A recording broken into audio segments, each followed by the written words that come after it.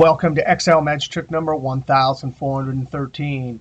Hey, we got to talk about the amazing set default layout in a pivot table. Now, this is a new feature.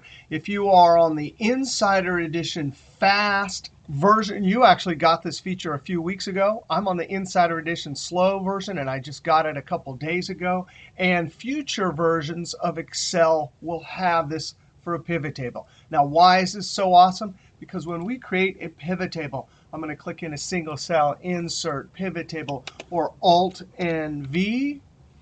We're going to put this on this existing sheet.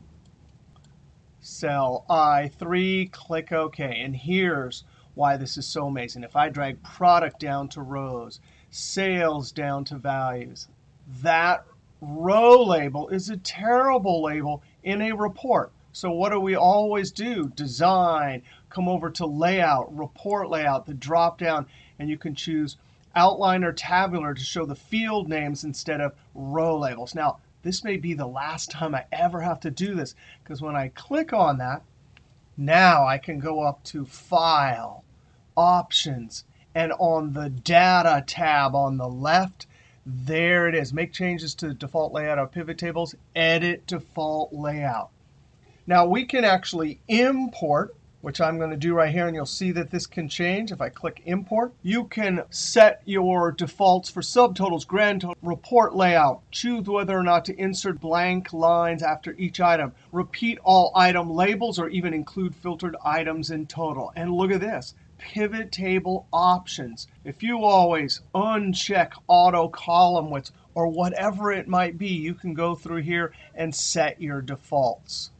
I'm going to click OK, click OK, and click OK a third time. Now I want to click inside this table, Alt and V, and I'm going to try and see if this will come out looking good from the start. I'm going to drag sales rep down to rows, and look at that. It says sales rep up there. Product down to columns, sales down to values. That is absolutely amazing. If we try from a Power Query table, Control Home, Alt and V, I'm going to put it on this sheet. It better work too. Click OK. Region down to rows, sales down to values. That is amazing.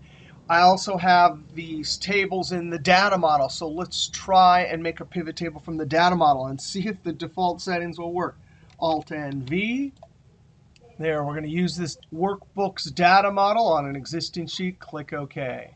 Go over to sales rep down to rows. Look at that. That is amazing. Sales down to values. That is amazing. Default layouts for a pivot table. All right, we'll see you next video.